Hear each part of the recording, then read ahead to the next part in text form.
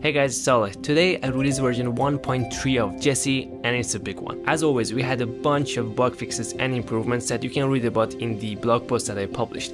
But in this video, I want to show you the highlight of this release that hopefully will save you hours of doing research as it did for me. So let's get right into it. So here's a strategy that I developed just a few days ago, and let's say I want to run backtests for them. So the first one is using the 15 minutes time frame. Let's run it.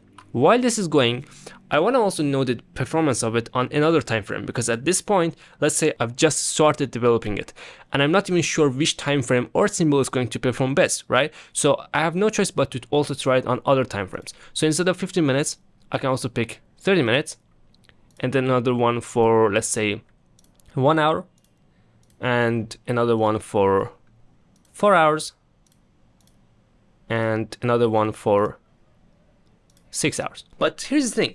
Now I have 5 tabs open, just backtesting BTC USDT, but on 5 different time frames. So what if I also wanted to try it on other symbols, such as ETH USDT? Now in that case, we would have 10 open tabs, right? If I wanted to do it on 3 symbols, then we would have 15. So very quickly, the number of open tabs that I have just for this one single strategy, it grows. So every single change in my strategy would need me to click on the rerun button on 10 or 15 different open tabs every single time, which very quickly becomes exhausting and energy draining. And not only that, to actually check out the results, I would have to come here and read this performance table, right? And compare them like this. But what if there was a better way? What if we could very quickly rerun everything, or very quickly look at the bigger picture of the performance of this strategy among all different symbols and timeframes? Well, that's the feature that I implemented. It's called benchmark, and you can find it here. Now you can see that I have the backtesting result of all the other open tabs, and very quickly I can read the name of the strategy, which in this case is obviously the same. You can see the starting and finishing date, the exchange, the symbol, which in my case is BTC USDT for all of them, the time frame, the 15 minutes, 30 minutes, 1 hour, 4 hours, and 6 hours, the total trades, net profit, profit percentage, max drawdown, and everything. So right now you can see how much better this is for checking out the overall performance of your strategy. But now let's say that some of these metrics are a bit annoying and I don't want to see them. So for example, I already know that the starting and finishing date of all these backtests are the same. So what if I don't want to see that, so that the table would be a bit simpler to look at?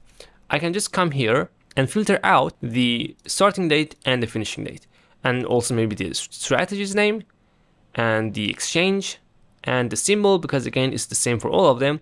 I also don't really care about the net profit because I already have the net profit percentage, and the other stuff are fine.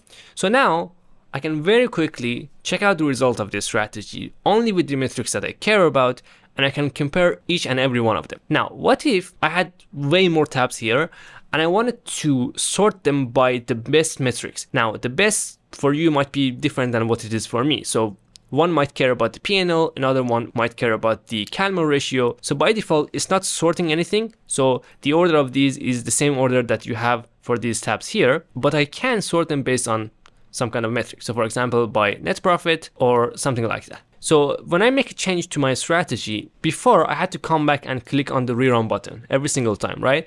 But now I can just open the benchmark page and click on this button to rerun every single tab that is open.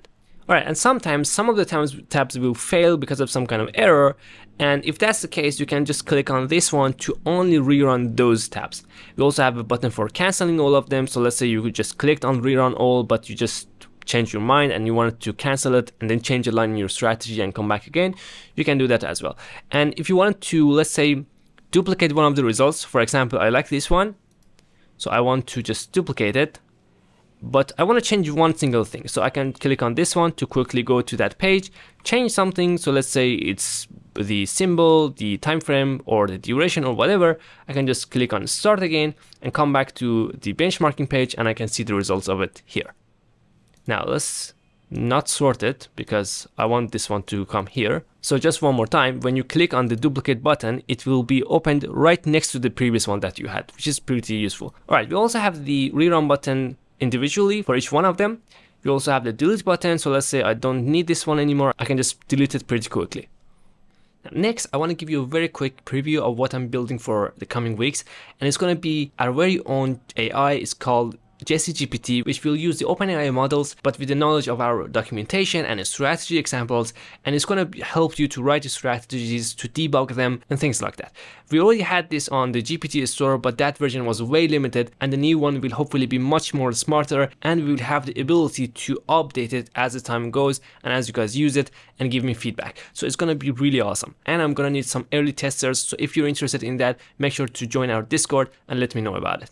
Next, we added support for live trading on gate.io, which is an already established crypto exchange, and as a result of the partnership that we had with them, first we're going to offer free trading on their exchange for at least a month, and the first 100% to use our affiliate link to sign up on their exchange will receive rewards such as futures voucher and also VIP 4 level for 30 days. I'm going to write about the exact details in my blog post. So this is a great deal if you haven't already signed up on gate.io. There's a lot that I'm cooking for the upcoming releases and a lot of strategy videos that I'm creating for you guys that I cannot wait to publish. Thanks for watching, and I'll see you in the next one.